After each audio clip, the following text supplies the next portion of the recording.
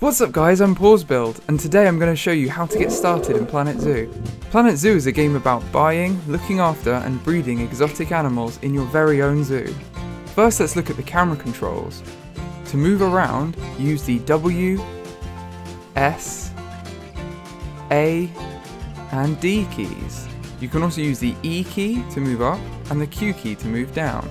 Holding down the right mouse button will allow you to scroll right and left.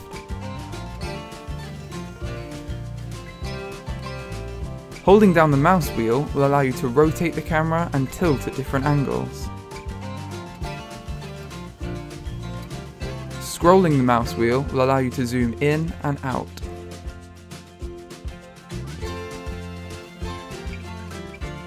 Now to see all the animals you can get in the game, look at your Zoopedia in the top left. Here you'll find descriptions of all of the animals and their requirements, so you know exactly how to make your habitats. We're going to choose a Nile monitor to be the first animal in our zoo because they're quite exciting for a very low feeding cost. Animals like lions and tigers are very cool, but they cost a lot to feed for a young zoo. If you click the Natural Habitat tab, you'll be able to see all of the requirements your animal has for their habitat. Here you can see this animal doesn't have any climbing or deep water requirements, but it does have a land requirement, water requirement, temperature requirement, and boundary requirement. Now in order to get guests to your animals, you're going to need paths. Paths can be selected in the bottom right tab, and you can choose the type of path you want from quite a nice selection. Once you've found one you like, simply move it onto the map and you'll see it appear. You can adjust the length of the path and the width of the path like this.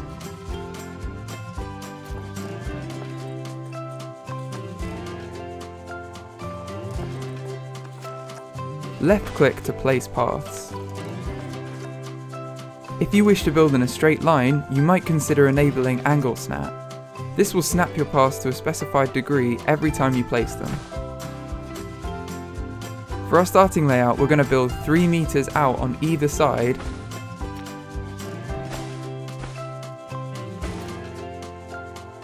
and then 10 meters down and join it up.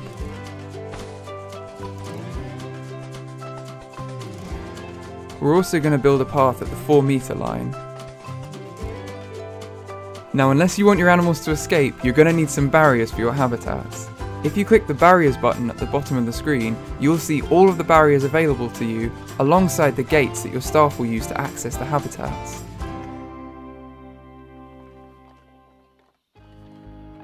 Placing a gate first can be helpful in order to make sure that the barrier is the right distance away from the path.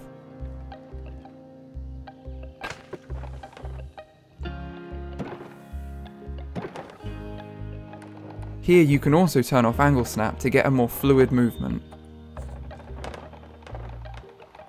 You can also adjust the length of the barrier.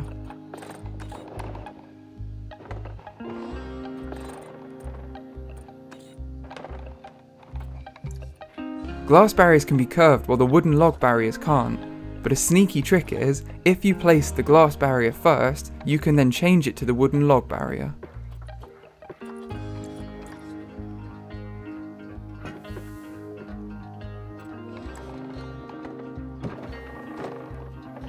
In order to change it, simply click the barrier and then select the barrier type you'd like instead.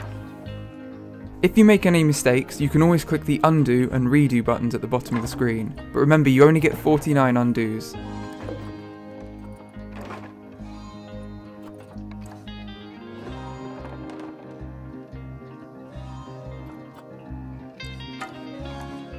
Now I like my barriers to look a little bit different, so I'm going to put some curves in this one.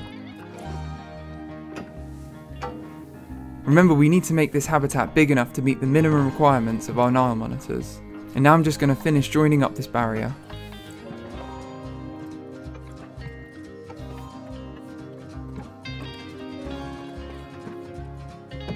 If you want to select more than one barrier, simply drag the arrow tool across all the barriers you wish to select.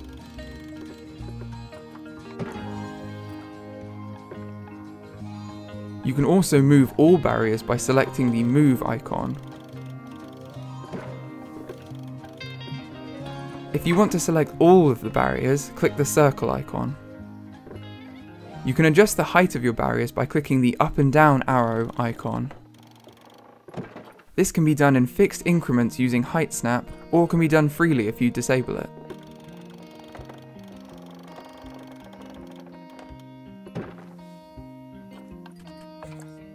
Now that we're happy with the barrier, I like to edit the terrain of my habitats to make them a little bit more interesting. If you click on your habitat and then select the terrain icon, you can see the land area, water area, and average water depth of your habitat. To modify the terrain, select the terrain tool at the bottom right hand side of the screen. Here you can adjust the size and intensity of the changes you want to make. Using the pull tool, we can pull the land up in the specified area. I'm going to use the smooth tool to smooth this little hill out a bit.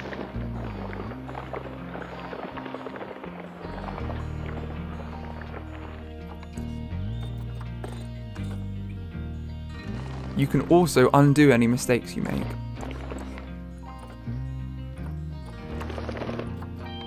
I'm going to use the push tool to make a water area for our Nile monitors, and then use the water tab to place water.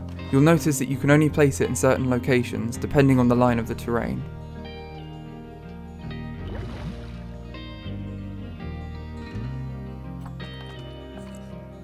Now when I click the terrain tab, you can see that these variables have changed, and these are definitely suitable for our Nile monitors.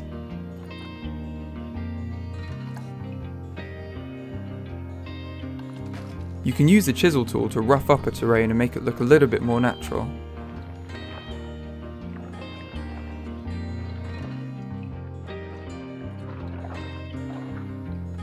Now in order to buy our animals, we're going to need some staff facilities. In the Facilities tab, you can select Staff Facilities and see all of the facilities available to you for your staff. We're going to need a veterinary surgery for any sick animals we have. Unfortunately, your staff buildings have a negative impact on your guests, so you need to place them far enough away from your paths so that the guests aren't annoyed by them. If you click the heat map at the bottom left hand side of the screen, you can select negative impact on guests at the top and see the area that you need to keep guests away from. Once one building is placed, all other buildings will align to the grid. You're also going to need a quarantine to place your animals in when they arrive, and a staff building to let your staff relax. Now because I've chosen a water animal, we're going to need water treatment facilities.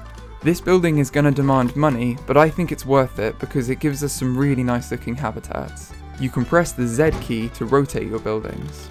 Now unfortunately the water maintenance facility has quite a large negative impact radius. We're going to need to adjust the grid size on the bottom right and place it so the radius stays within our square.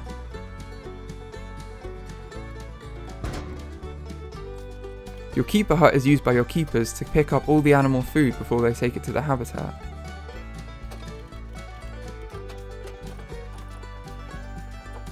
The Animal Trade Centre is the building that enables you to buy and sell animals.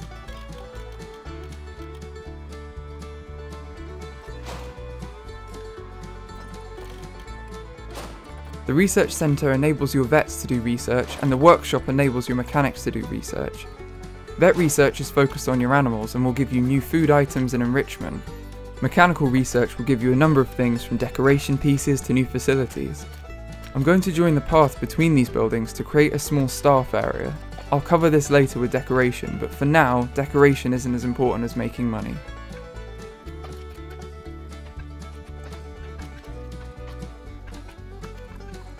Now let's start buying our animals. Once you have the Animal Trade Centre, you're able to buy habitat animals by selecting the Animal Trading tab. Here you can see all the animals available for purchase.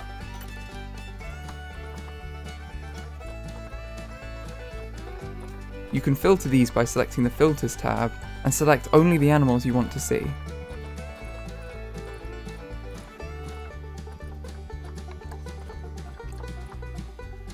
Here we have two Nile monitors, a male and a female. We can buy these with conservation credits, which as you can see we have 300 when we start the game. This is preferable to buying with money in the early stages, as money can be a little bit tight. You can see the genetics of our animal here, which is important for breeding, and also the overall appeal of the animal.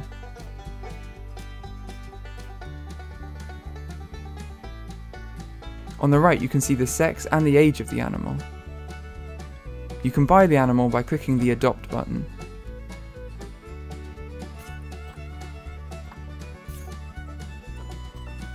Now the animals will appear in our Animal Storage tab. If you wish to move them to the zoo, select them both, click Send to Zoo, and then select the location you wish to move them to. In this case, we're going to select our quarantine building, as we want to make sure that they're not sick or injured before they enter the zoo.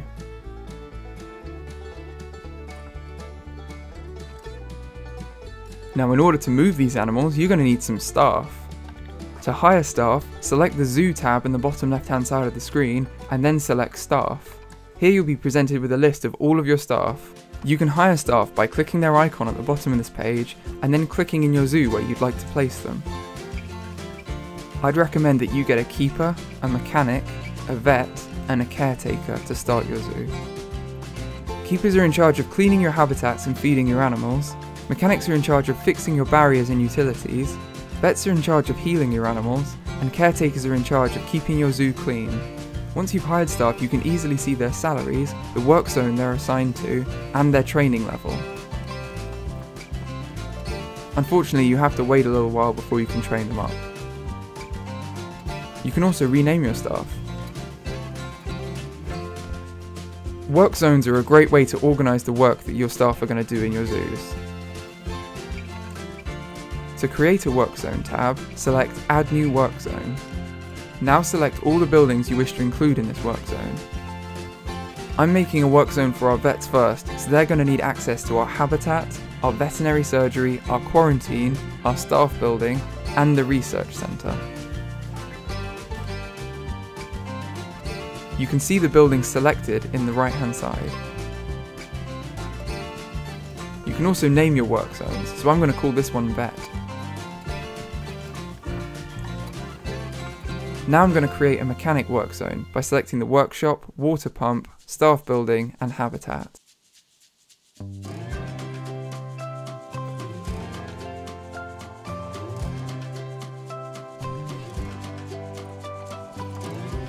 For our keeper work zone, I'm going to select the animal trade centre, the keeper hut, the quarantine, the staff building, and the habitat.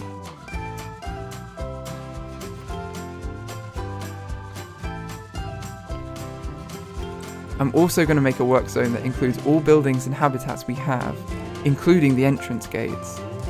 This work zone is going to be called Zoo, and I'm going to assign my caretakers and eventually my security guards to this one.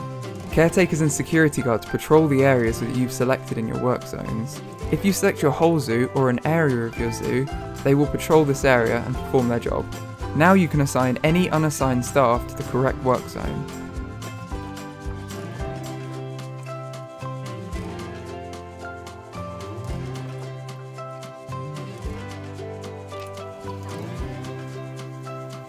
And your staff should start working in their jobs. That's right, run.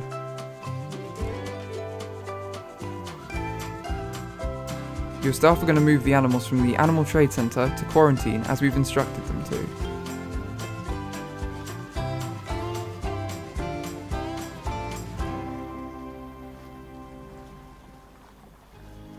However, I didn't connect the paths correctly, which is why they're doing a strange runaround, and I'll fix this using the pathing tool.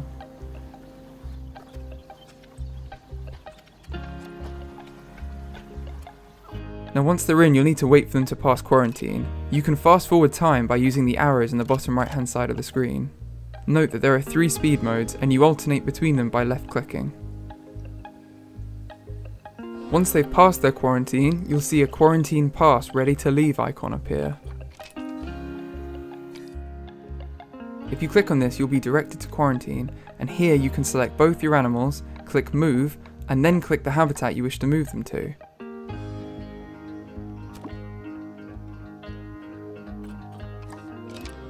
If you guys have found this video helpful so far, please give it a thumbs up and hopefully it can reach other zoo creators in need.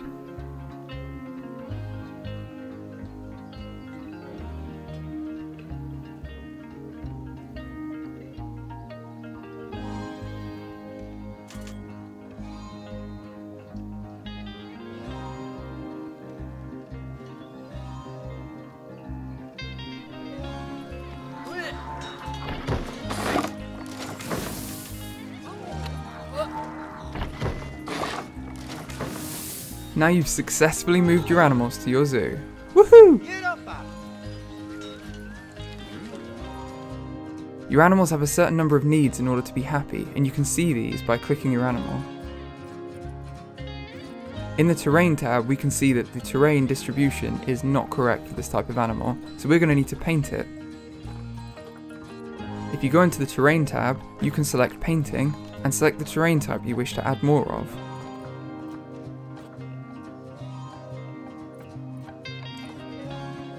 You can adjust the size and intensity of your brush. What I like to do is paint with 100% intensity and then use a 30 or 40% intensity of a different terrain type to blend it in a little bit. You need to make sure that all of the sliders are within the correct zones. Once they're in the correct zones, they'll go green.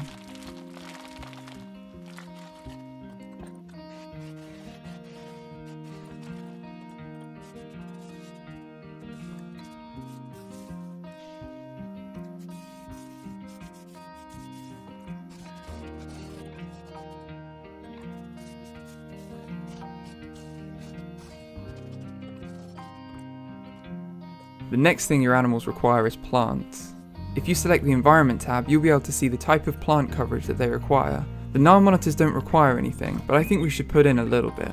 You can also see the continent and the biomes that these animals like the plants from. You can filter these in the Nature tab so you only see these plant types.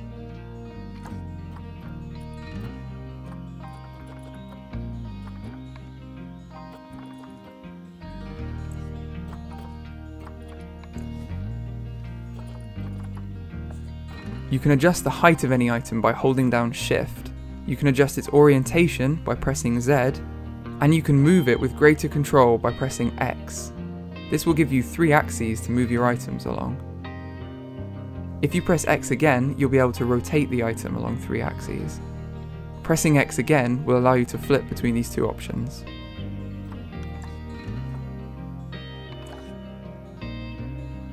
If we select a plant type that's not suitable for our animal, they'll tell us and we can easily remove it.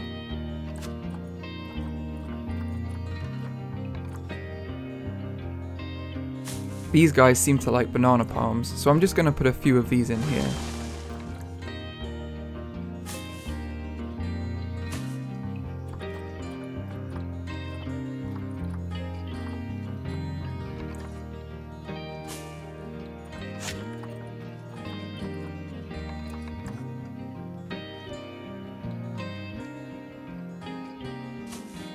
I'm also going to add some common reeds to the waterline to make it look a little bit more interesting.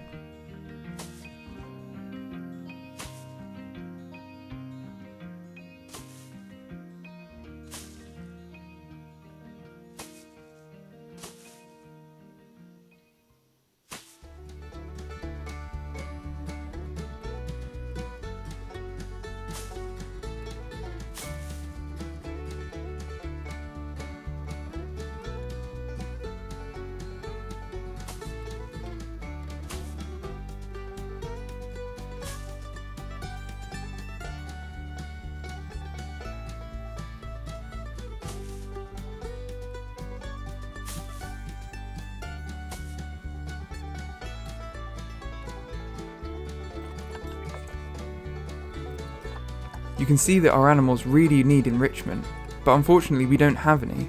In order to get enrichment, you need to research it. If you go into the Zoo tab, you can select Vet Research and drag your vet onto the animal you wish to research. Once they've completed their research, you'll have level 1 research for this animal. This will reward you with toys or food or fun facts or many other options. If you leave your vet on this animal, they'll continue to research it until they've finished all the levels. But if vets are moved off an animal into another animal, they'll just pause their research.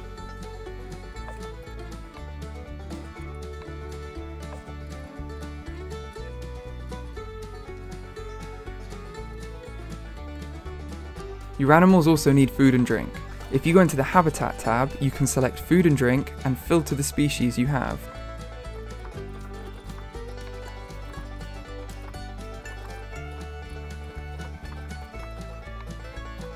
In this case, our Nile monitor can easily drink from the water supply we have, as we've filtered it properly with our water pumping station. But the food tray will enable our keeper to place all their food in one location. This is handy for our guests as we can place it near an area that we want our guests to see. At the minute our habitat doesn't have any glass barriers, but if we edit the barrier, we can select the glass window option to create a nice glass window for our guests to look through.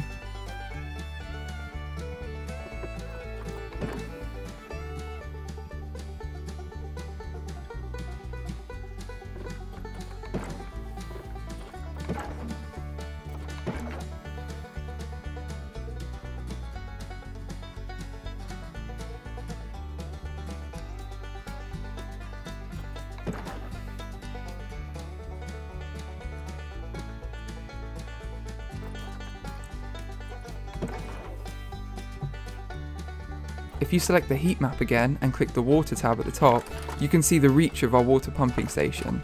Only some of your water needs to be within this radius in order for the water to be filtered, so don't worry if some of it's sticking out. This means that the water's clean for our animals and they can easily drink from it without getting sick. You can also select the power option to see which of your buildings are contained within the power radius you have. This building doesn't require power. Your zoo entrance will act as your initial power generator. Your animals also require shelter, and most animals will need hard cover over their head and then a bedding option for them to sleep on. You can select a number of pre-built shelters, or you can build your own using the construction pieces. The Nile monitors are aquatic, so they can use the jetty bedding.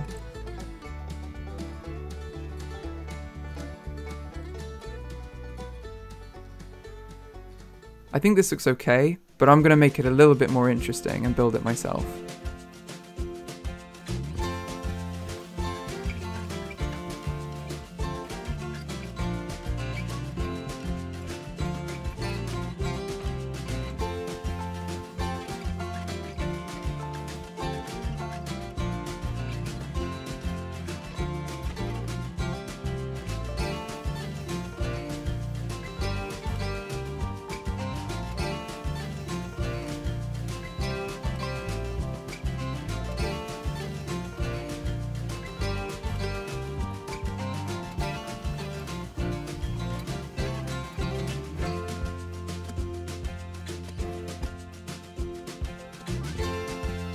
In order to check that your animals can access all areas of their habitat, click the animal, click Heat Maps, and then click the Habitat tab.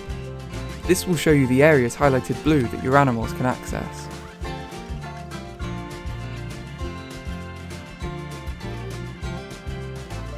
The next important thing to cover is education and donation bins. Your guests need to be educated on your animals, and this requires power, so you need to make sure you're placing education within the power radius.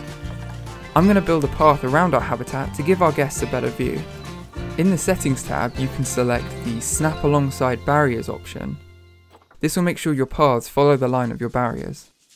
Although the curves I've built in make this quite difficult, so in order to stop my path automatically connecting, I'm holding the Control key down.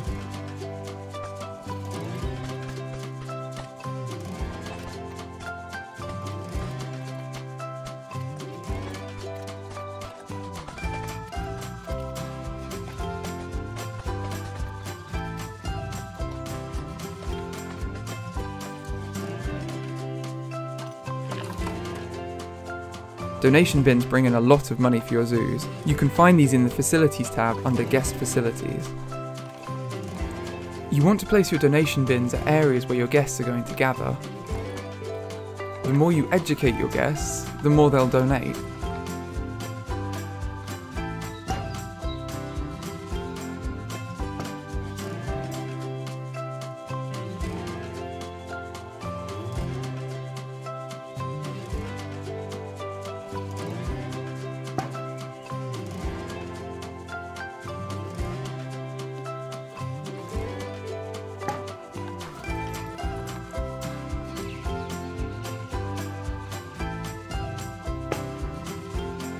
You can also change the colour of your donation bins.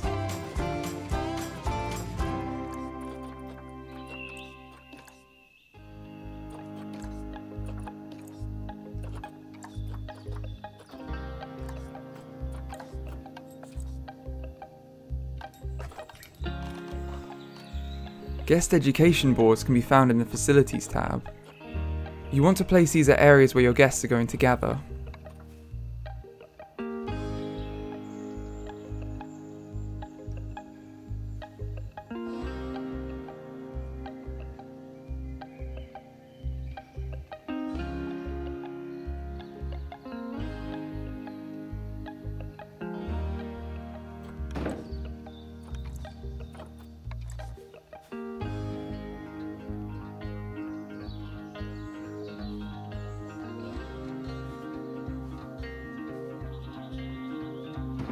These will educate your guests on the animals in the habitat, but remember to link them to the habitat they're on by clicking them and selecting the animal you wish them to display.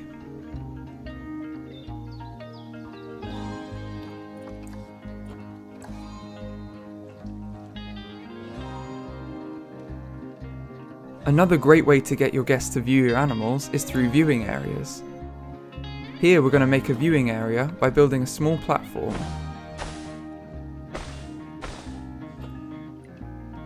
To build the path up, hit the U key.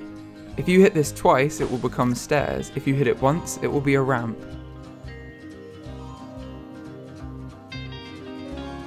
You can also drop the path by pressing J.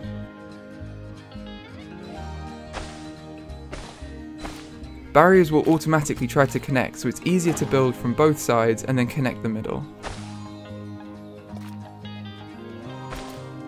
You can select the railing on Elevated on the Settings tab. This will add railings to your elevated paths.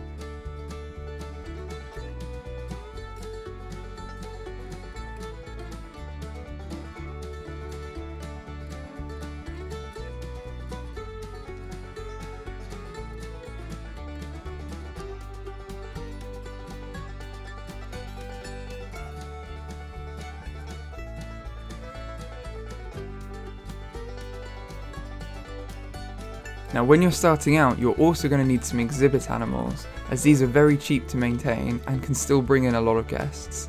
To find the exhibits, go into the Facilities tab and click Small Animal Exhibits. These buildings have 4 sides that guests can see your animals from.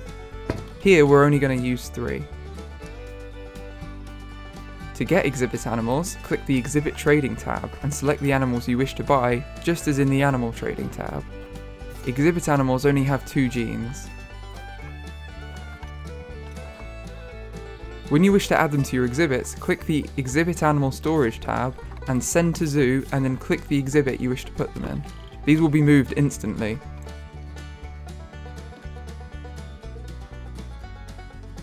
To make your animals happy, you need to adjust the layout and the climate of your exhibit.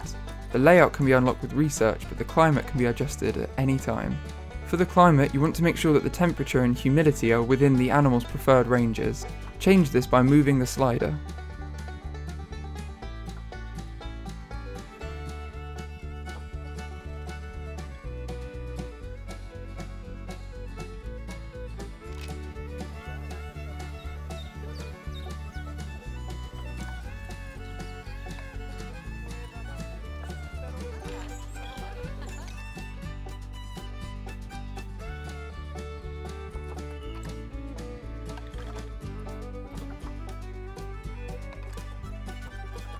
And remember to add them to your keeper work zones.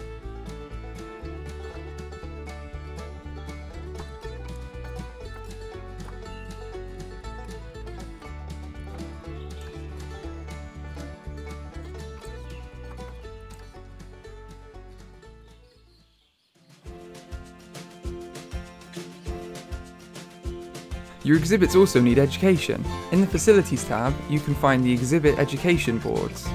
These act as the habitat boards for your exhibits.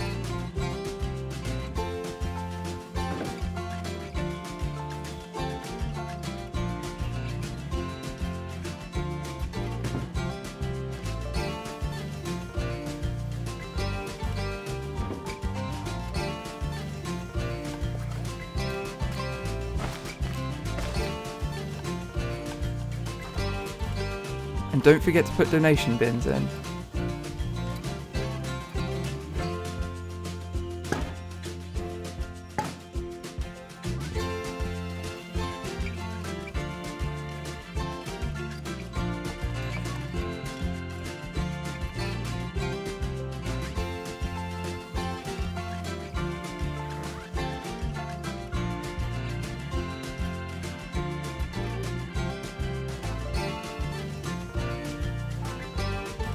Your guests have needs, and these need to be met for them to have a great time at your zoo. You can find these by clicking Any Guest.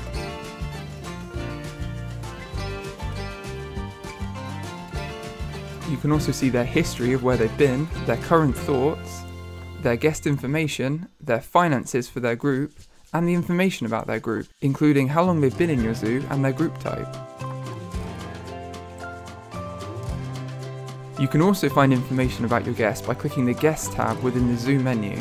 This will show you what all of your guests currently think about your zoo. If your guests think your ticket prices are too cheap, adjust these in the Zoo menu.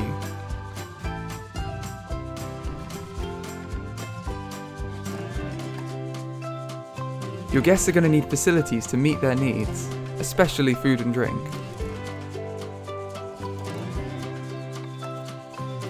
Here I'm using the Path tool to make sure that my guest facilities line up with my entrance. To place guest facilities, click Facilities and then click Guest Facilities. Here you'll have all the guest facilities you have unlocked. You can unlock more through your mechanics research. At the front of your zoo, I recommend placing an information centre and a Looney Balloons. The information centre will sell audio tours and umbrellas, while the Looney Balloons will sell balloons to children.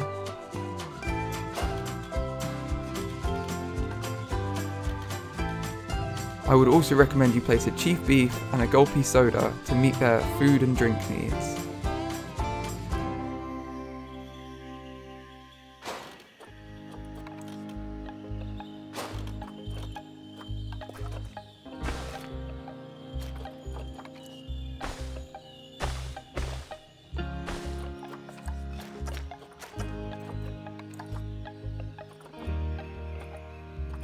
Here I'm going to create a small park area by using the Align to Grid option and selecting the path I've already built.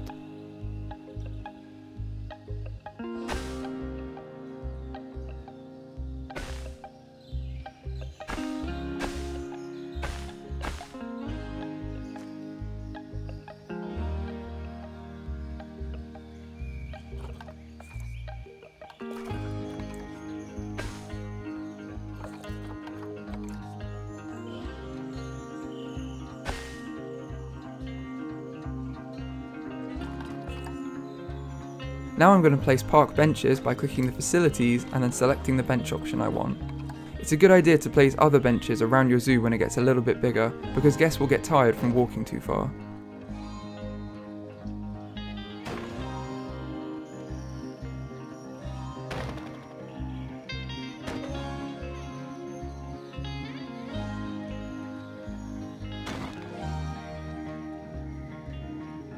You will also need to place bins around your zoo to avoid litter. This will really help your caretakers out. If litter builds up in your zoo, guests will find it disgusting and won't want to stay.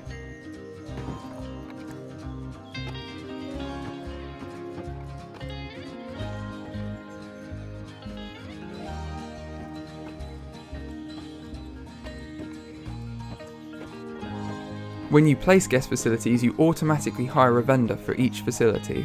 You'll need to make a work zone for these vendors that includes the staff building for them to rest in.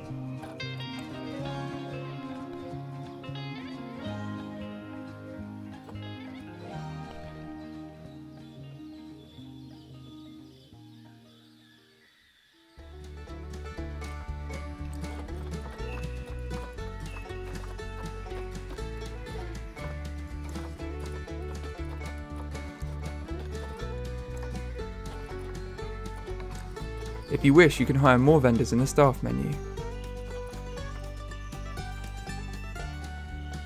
Now our remaining cash at this point is £3,525.28, which means that we spent roughly £36,474.72, although our zoo has been running a little bit, so we have been earning a little bit of money.